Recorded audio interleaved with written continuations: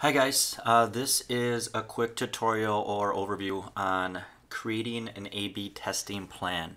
As you can see here on the screen, we want to start with what are you trying to solve? What are the issues that you're having where you want to see some improvement? So go through your data, look at your Google Analytics, get some user feedback, do some user research, figure out where customers are struggling the most, what pages have maybe the highest bounce rate or conversion rate. Once you figure those out, what metrics are you trying to impact? Is it maybe average order value? Is it revenue per visit? Maybe it's email sign up.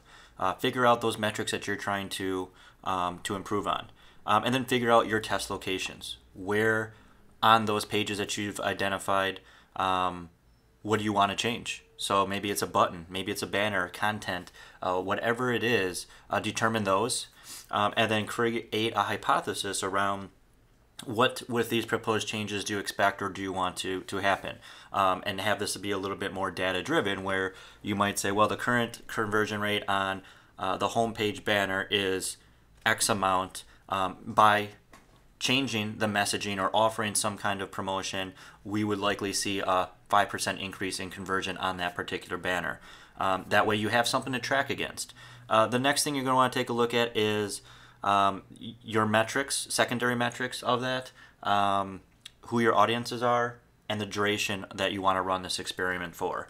Once you figure that out, you can have all of your experiments set up where you can begin to prioritize those experiments to see which one has the greatest return on investment, which one has the lowest amount of technical effort, and as you prioritize these, you'll see the ones that have the highest prioritization as the ones that you'll want to implement first.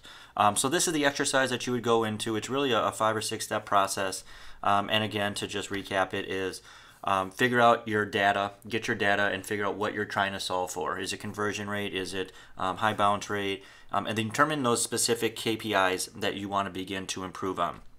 Figure out your test locations, what pages have the likely highest impact to change, what changes you want to make on those pages, formulate a hypothesis, and then begin setting up your experiments on how you would want to run these, how long, who your audience is, and then prioritize. Start with the ones that have the highest priority and work your way on down.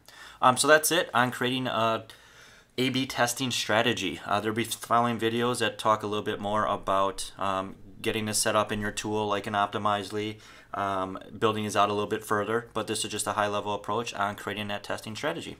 Thanks for watching.